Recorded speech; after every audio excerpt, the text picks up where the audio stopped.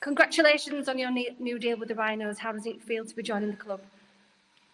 Thank you. Yeah, I can't wait to go overseas next year and play for the Rhinos. It's actually always been a dream for me to go play in another country and get that experience. So I can't wait. I'm really excited, and I can't wait to see what's in the what's in the future for me.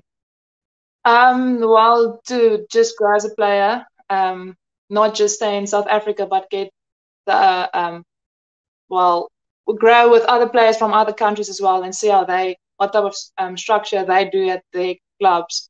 So just to improve and come back to South Africa with all of this, all the stuff I've learned, and then to show to my teammates and improve them as well.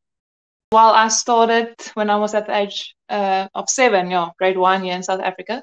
I started as a goal attack and a centre actually, and then I played through the years. When I was 16 years old, my coach moved me to goal defence. So I played goal attack since I was 7 till maybe like 15 years old. Then at 16, I moved to defence.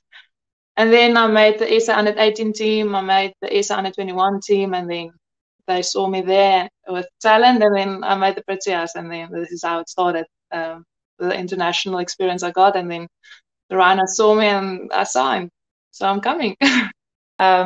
So in 2018, my one friend actually went to the Commonwealth Games for athletics, and then when he came back, I asked him like, how was it and everything, and he made it sound as if it's like, well, obviously it is incredible to come, and then I was like, okay, the next one I want to be here, and then I started working a bit harder than I used to, and then I made the team, and I can't describe the feeling. That first game we played against Jamaica, to go out on court and actually realize that I'm here at the moment.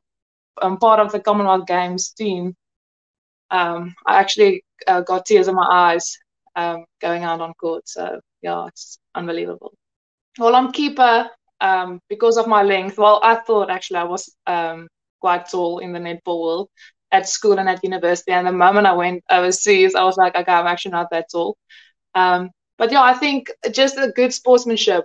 I'm really a team player, and I sometimes am a bit like not the joker, but there's a funny side on me. I'll just bring a good team spirit, and I'll just make it make it nice for myself to play and for my teammates.